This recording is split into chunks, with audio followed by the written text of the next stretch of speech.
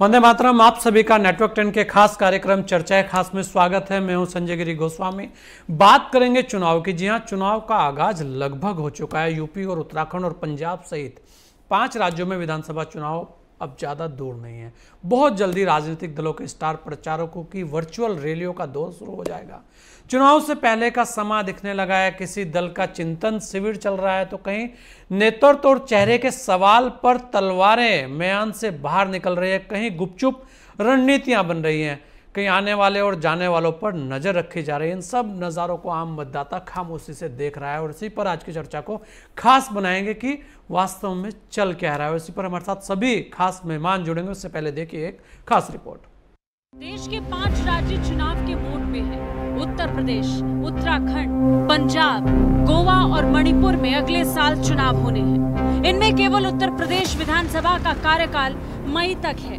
बाकी राज्यों में कार्यकाल मार्च 2022 तक पूरा हो जाएगा। लेकिन इस समय उत्तर प्रदेश, उत्तराखंड और पंजाब में चुनावी सरगर्मियां तेज हो गई हैं। बेशक सत्ता दल के लिए उपलब्धि और विपक्ष के लिए सत्ता दल की नाकामी ही चुनाव जीतने का आधार होता है, लेकिन केवल उपलब्धि या नाकामी ही चुनाव जीतने या हारने के आधार नहीं बनते।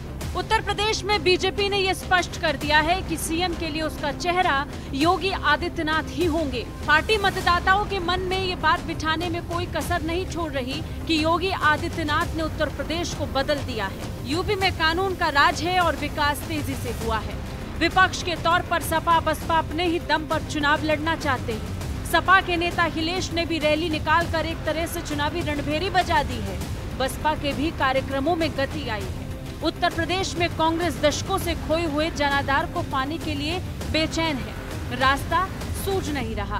प्रियंका के नेतृत्व में पार्टी जोड़ जतन में लगी है। सियासी पार्टी के जरिए जातियों को साधने का प्रयास शुरू हो चुका है। उत्तराखंड में बीजेपी कांग्रेस के बीच के लिए आप भी मैदान में आ चुकी है।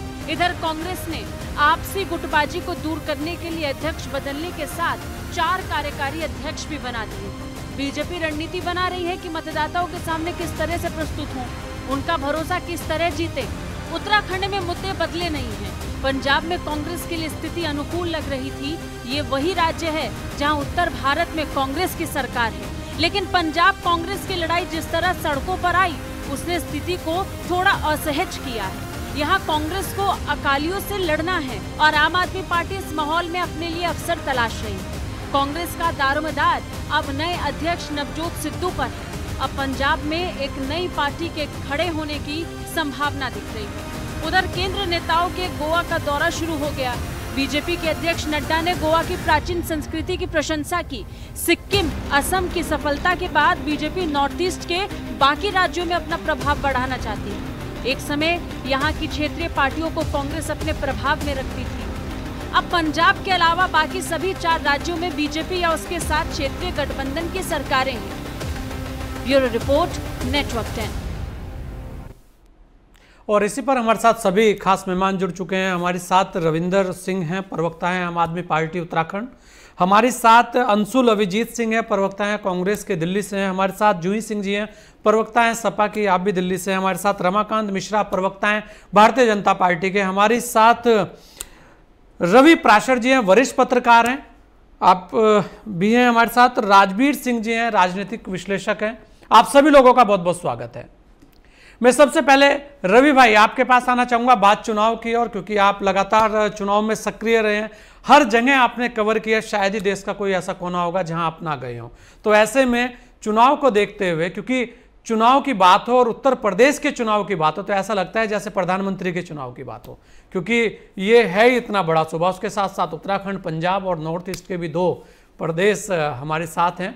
तो ऐसे में आप देखें लगातार जो दल हैं हलचल में है, लेकिन अब की बार एक हलचल बड़ी खास दिखाई दी है और उससे आप भी सहमत होंगे कि हर किसी को कोई ना कोई जाति चाहिए और उसके लिए बड़े बड़े कोई सम्मेलन कर रहा है, कोई यात्रा कर रहा है, कोई मैं कहता हूँ फूल मालाएं चढ़ा रहा है, कोई घोषणा कर रहा है, कोई मूर्ति बनाने की घोषणा कर रहा है। ऐसी बहुत सारी चीजें अब सामने आ रही हैं। इसे कैसे देखते हैं अब की राजनीति में, क्योंकि ये एक नया प्रयोग है, हर बार होता है लेकिन इस बार तो खुलेआम हो रहा है। पहले यह था कि दबी छुपी जुबान में कुछ चीजें चलती थी, रवि भाई कि ऐसे कर लो यार, उस जाति के लोग हैं, चलो इस तरह, लेकिन अब तो सरेआम है। अब तो आप देखिए, और बयानबाजी इस तरीके की आ रही है कि फला जगह ये परेशान है, फला जगह ये परेशान है। कितना असर रहेगा इस मुद्दों का? जी गोस्वामी जी, आपने सही कहा कि उत्तर प्रदेश जैसे सूबे में जो देश का सबसे बड़ा प्रांत है, राजनीतिक तौर पर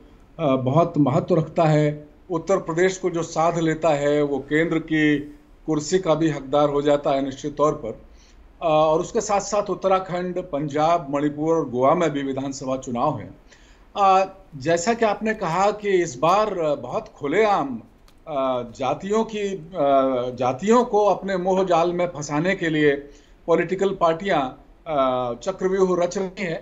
ये बात बिल्कुल सही है और साथ ही साथ बहुत दुर्भाग्यपूर्ण भी मैं मानता हूं, क्योंकि अब भारत में स्वतंत्रता के बाद 7 दशक से ज़्यादा हो चुके हैं और ऐसे में सरकारों के कामकाज को लेकर तमाम जो राज्यों के विकास के मुद्दे हैं, जो बुनियादी विकास से संबंधित मुद्दे हैं, उनको लेकर चुनाव होने चाहिए। लेकिन जैसे जैसे हम आधुनिकता की ओर आगे बढ़ रहे हैं, वैसे वैसे तमाम तरह की जो पुराने प्रपंच हैं वो विधानसभा चुनाव में या लोकसभा आम चुनाव में देखने को हमको मिलते हैं। गोस्वामी जी, एक तो आपने जातिगत राजनीति की बात कही। सही बात है कि उत्तर प्रदेश में बहुत खुले तौर पर 2007 के बाद जिस तरह बहुजन समाज पार्टी ब्राह्मणों को लुभाने की बात कर चुकी है और अयोध्या से अपनी मुहिम को शुरू भी कर चुकी है, और जो मुख्य कंटेंडर बीजेपी की मानी जा रही है समाजवादी पार्टी, वो भी इस दौड़ में पिछड़ती हुई नजर नहीं आना चाहती। आपको याद होगा कि 2017 के विधानसभा चुनाव में दोनों कांग्रेस और अखिलेश यादव मिलकर यूपी के 2 लड़कों ने चुनाव लड़ा था, और वहीं 2019 में तमाम मतभेद भुलाकर मायावती और अखिलेश यादव एक साथ आए थे, लेकिन प्रतिकूल चुनावी नतीजे आने के बाद दोनों के रास्ते अपने अपने अलग कर लिए थे। तो ये बड़ा अजीब सी स्थितियां हैं। मैं तो गोस्वामी जी, आप भी ब्राह्मण हैं, मैं भी ब्राह्मण हूं और मैं भी उत्तर प्रदेश का रहने वाला हूं, तो मेरे लिए तो खैर पॉलिटिकली अगर देखूं तो इस बार इस हाथ में भी लड्डू और उस हाथ में भी लड्डू, और ब्राह्मणों को तो ये कहा जा रहा है कि वो बीजेपी के पिछले कुछ चुनाव से लगातार समर्थक हैं। तो जहां जहां मेरी जेब या झोलियां हैं उनमें लड्डू ही देख पा रहा हूं। लेकिन ये दुर्भाग्य की स्थिति है। चुनाव इस तरह से नहीं होने चाहिए, सरकारों के कामकाज पर होने चाहिए। जहां तक उत्तर प्रदेश के चुनाव, विधानसभा चुनाव का सवाल है, तो मुझे लगता है कि जिस तरह से योगी आदित्यनाथ निश्चिंत नजर आ रहे हैं, अपने तमाम तरह के विकास कार्यों को वो अभी से बहुत ताकत के साथ गिनाने में और बार बार दोहराने में लगे हुए हैं, और उनके सामने कोई उस तरह की चुनौती आज की तारीख में तो मुझे नजर नहीं आती। हाँ, उत्तराखंड में जरूर मुझे लगता है कि चुनाव दिलचस्प होगा।